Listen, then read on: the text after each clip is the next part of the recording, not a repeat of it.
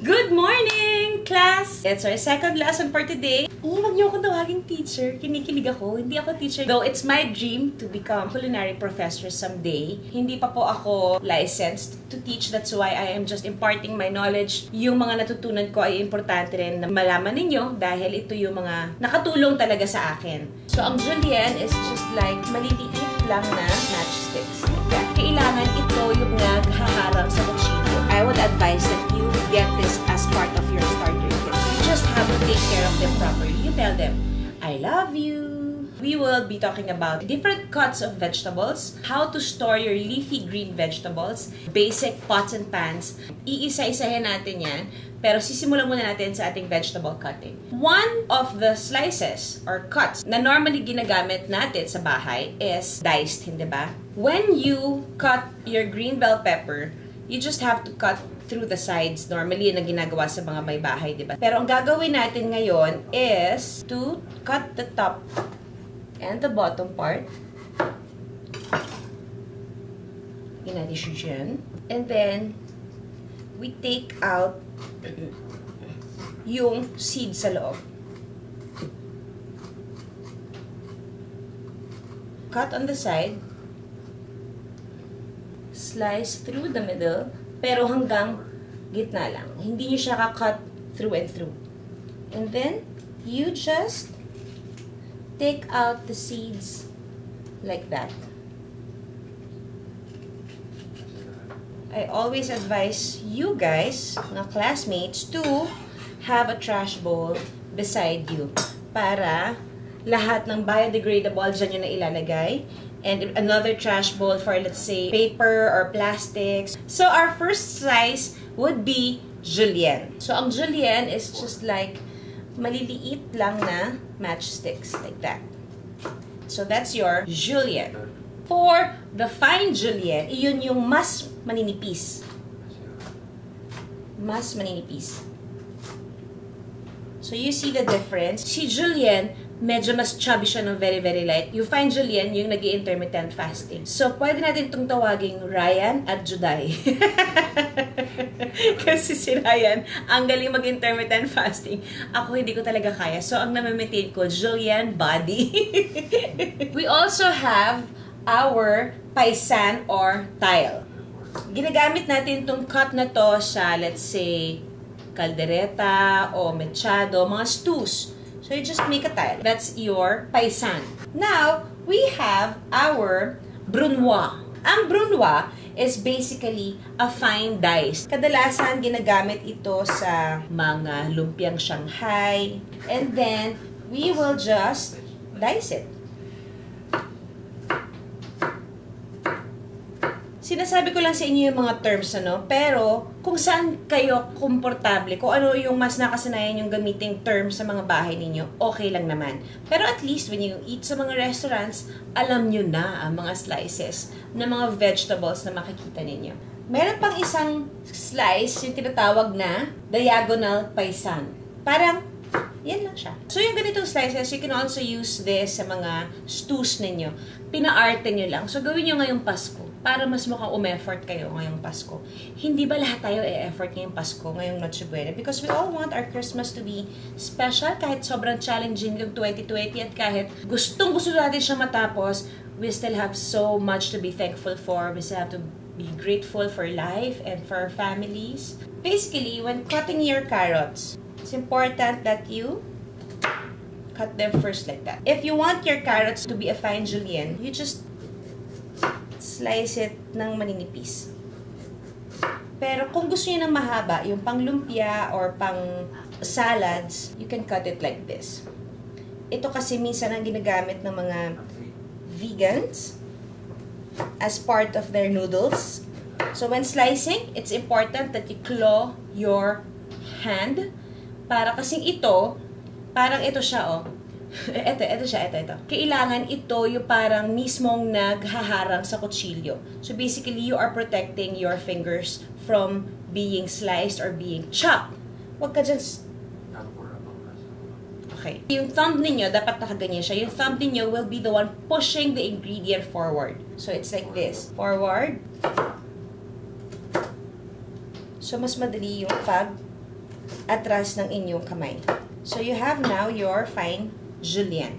There you go. Sa ating cucumber, you just have to take out the tops again. Yung iba, sa restaurants, gumagamit sila ng peeler na manipis to peel off parts of it para makagawa sila ng texture lang. Wala namang effect yun sa pagluluto. So, we have our rondelle. This is what you call rondelle. Half-inch thick cut. Yan si rondelle. So, ito yung mga pwede sa mga salads. Kung mas manipis pa, ang gagawin niya naman ay mas manipis na rondelle. Ito yung pang mga pickles, sandwiches, burgers, yan siya manipis. Ang scallop is yung mas makapal lang na hiwa from the rondelle. Mas makapal lang siya, parang ganyan. This is your scallop. Malapad. Para siyang scallop, diba? Kaya siya tinawag na scallop. Now, we can move to our batons. Basically, ang batons is ito ang baton, ito ang batonettes. It is the French fry cut or wedges na tinatawag. Though the wedges is much more bigger. So there, you have your different types of slices of vegetables, different cuts and techniques. Okay, I'll just set this aside and we move to our next chapter. How do you store your leafy vegetables? One trick that I learned from Chef Jean nung nag-refresher course ako. Pag halimbawa ang repolyo nyo ay may parang bruised na yung leafy outer layer niya, you just take this out. And then, when you store it, this Manila paper will help trap in moisture. Ang imo-moist nyo is the paper itself, not the vegetables. Yung iba, ang ginagamit jaryo, okay lang naman. Ang ako lang, parang feeling ko, pag jaryo ang ginamit ko, yung ink na pinamprint doon sa jaryo, mapupunta na doon sa gulay. You can use it naman. Just make sure that you wash your veggies before you use it after storing them properly. So of course, keeping them in your refrigerator is really the best way to do it. Yun naman ang gagawin natin. Ito lang, yung proseso, gusto kong malaman ninyo kung iso-store nyo na siya. So you have your cabbage. I-dry ko siya. Huwag nyong tatanggalin yung tangkay niya, itong puno niya. Kasi ito yung magre-retain ng moisture niya. Ito yung magsa-cycle ng moisture sa loob ng repolyo. So, babasain ko ngayon ito. Hindi kailangan soaking wet. Ganyan-ganyan lang. Pak, pak, pak, pak, pak. Ganyan lang. And then, you just wrap your cabbage ng damp Manila paper. Yung first part, and then yung second one is a dry Manila paper. And then you can put this in a Ziploc bag or a recyclable plastic bag, and then you can store it sa chiller. This could last for at least 2 weeks. Halimbawa, konti lang naman yung gagamitin nyo sa repolyo, then yung layer lang na yun yung tanggalin nyo. Then you just store it again. Ganon din sa pag-store ng herbs. Kagaya itong parsley, wala na siyang ugat. Ganyan na siya, di ba? Store nyo na siya buong ganyan. Make sure that the leaves are dry para hindi siya mangitim. Make sure lang na you gently wrap it, leaving an allowance on both sides para hindi siya mag-bruise. You can do this in any types of herbs that you have, basil or tarragon, rosemary, ganyan. And then just label it. Yung labas ng plastic para hindi nyo kailangan magkalkal ng matagal. If your herbs ay may ugat, yan, kagaya nitong cilantro namin. Dadagdagan ko lang siya ng tubig.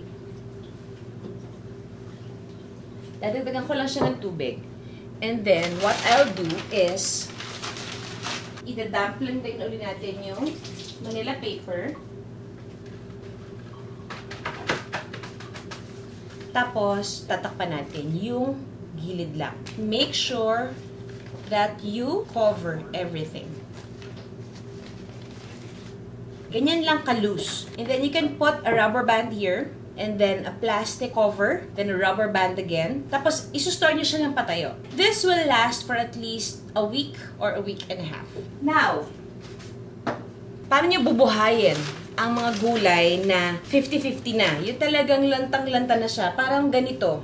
And a water ice bath, i-soak nyo doon yung mga gulay ninyo na lanta na. Soak it for at least an hour or 2. Kung gusto nyo mabuhay siya kaagad, pigaan nyo lang ng kalamansi. Yung acid kasi ang magpapabuhay sa namatay na parts ng vegetables. Pag nalagay nyo na yung acid na yun, just make sure that you're gonna use it on the same day. Because if not, the acid from the calamansi will break down the fibers of the vegetables and hindi nyo na talaga siya magagamit. At least meron tayong dalawang method. Method na bubuhayin siya ng bonggang-bongga para ma-store nyo pa properly. That's the water ice bath method.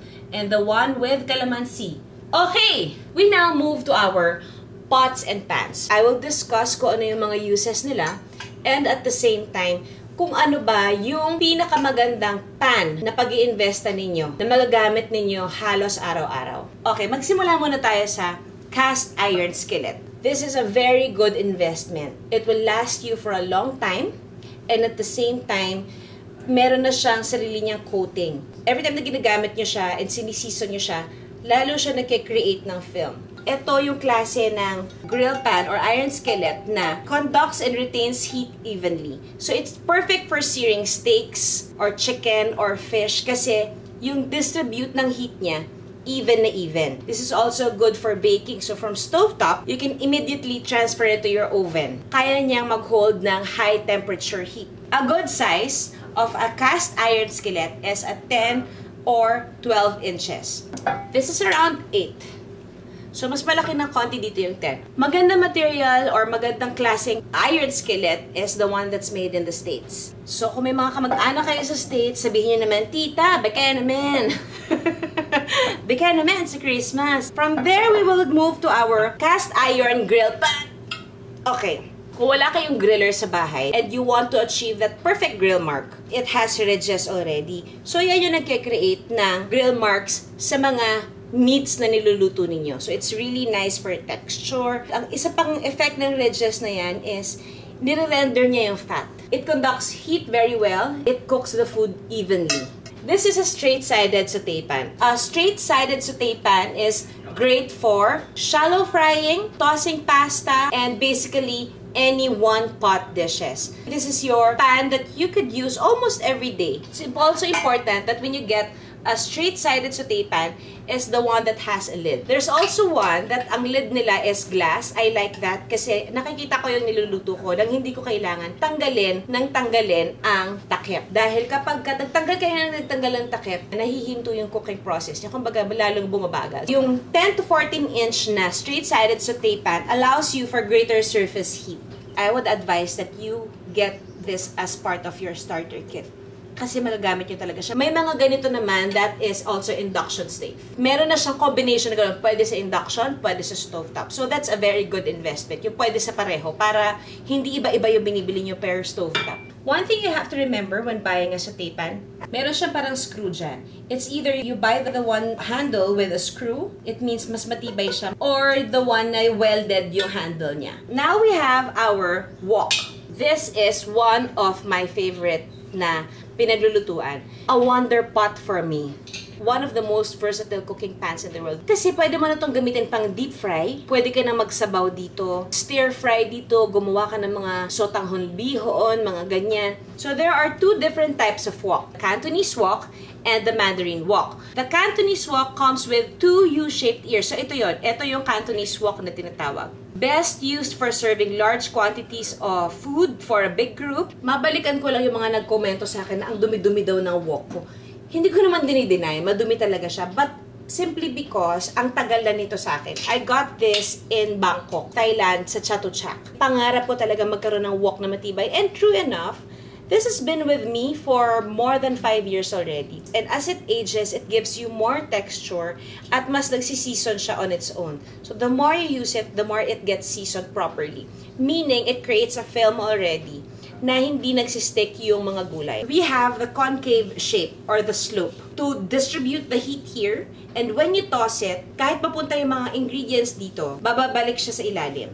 So, nagsisama-sama sila. So, it's easier for you to manage and manipulate your vegetables or any other ingredients na niluluto ninyo. Actually, sa pagka-cute nga niya, pwede na kayo mag-serve dito na mismo. Hindi niyo na kailangan tanggalin. These woks are more difficult to use for flipping food. Kailangan, ang pag-flip ng wrist ninyo is pa ganon. Pasalo. Over time, nangangalay na kayo. Pero ngayon palang ngalay na ako, so hihintuan ko na to. Hindi na makatanungan tong pagpapaandar na ginagawa ko. May injure ako. Okay, the Mandarin wok na makikita ninyo sa mga street food vendors in Hong Kong or in Bangkok or in China, na medyo mas magaang, tapos wood yung handle niya, yung mahabang ganun. That's for tossing, that's for quick cooking, kasi manipis lang yung steel na gamit niya. Kaya mabilis din dapat ang kilos at galaw mo. Ngayon, kung medyo mabagal ka, ay hindi yun ang panluto para sa'yo. Kaya wala ako nun eh, kasi mabagal ako magluto. So, kung may pupunta sa inyo sa Bangkok or may taga Bangkok, beke naman.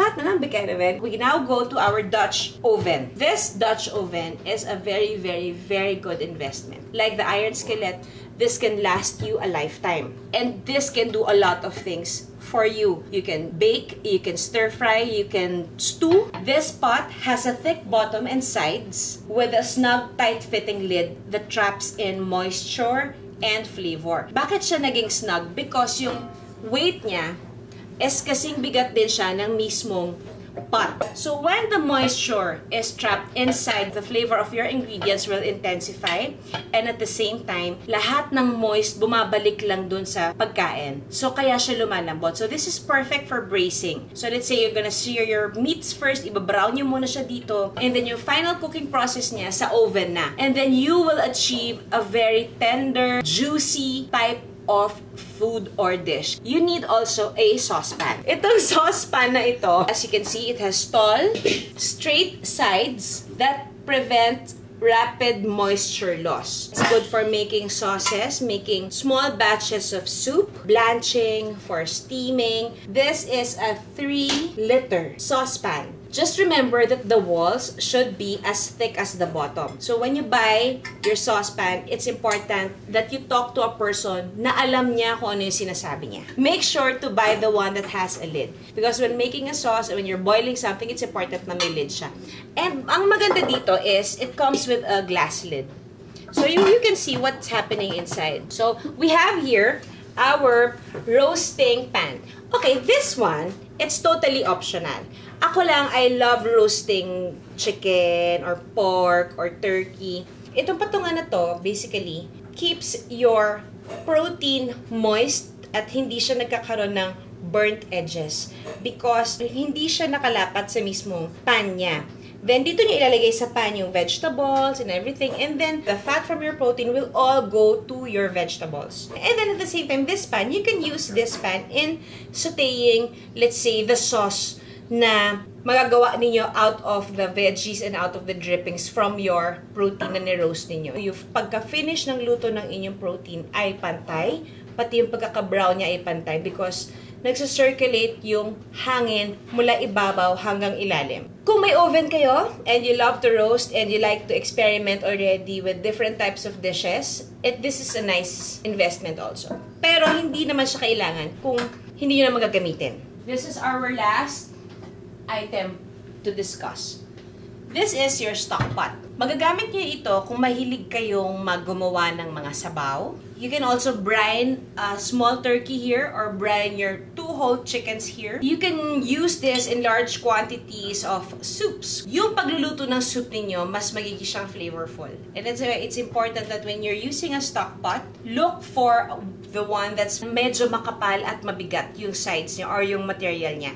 Kasi nga, dahil matagal yung kulong gagawin natin, when you use your stock pot, kailangan matibay talaga siya. How about po yung glass cookingware? What can you say about it in terms of quality? Okay, glass cookingware, I also have that. Okay.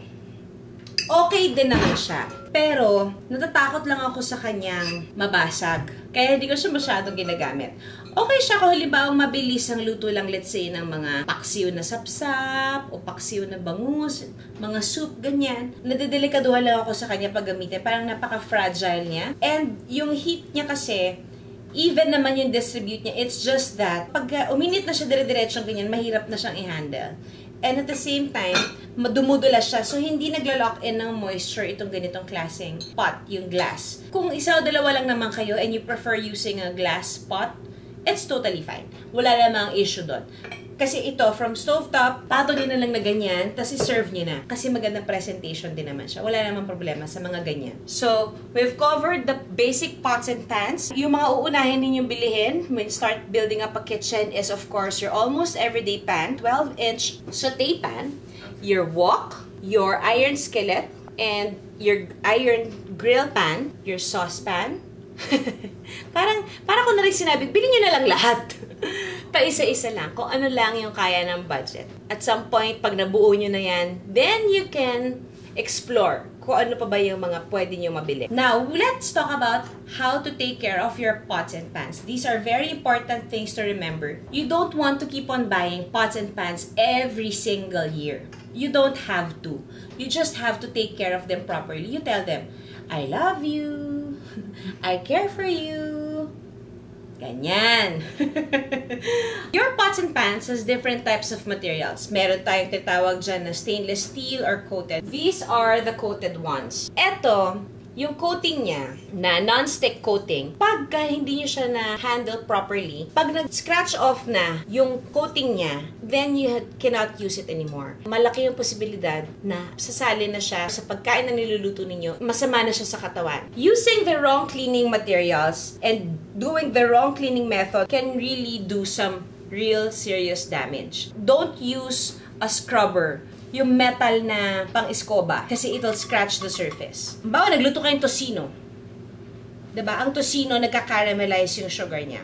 So, pag lumamig yung mantika, si tosino dumidikit sa pan, lalo kung hindi non-stick. So, para matanggal siya, on a warm water, maglagay lang kayo ng dishwashing liquid, and then yun yung ilalagay nyo sa pan. Hanggang si dishwasher na yung gagawa ng paraan na matanggal yung food na tumigas sa bottom ng pan ninyo. Never scrub it. But normally, dahil non-stick nga siya, dapat hindi dumikit ang tosino dyan. Pag dumikit, hindi siya non-stick. Naloko kayo na binilihan ninyo. Hello, Miss Judy. Ito na lang po. Okay lang po ba kahit detergent? I would suggest that you really use a dishwashing liquid or dishwashing agent. They have certain ingredients that will really help you clean your utensils or your cooking pots and pans nang mas mabilis at madidisinfect niya because it's antibacterial already. Never leave your coated pans over fire nang wala man lang mantika or wala kayong niluluto because this will break or destroy the film of the natural coating of your pots and pans. May tinatawag na tri-ply. Ang tri-ply, pag sinabi sa package na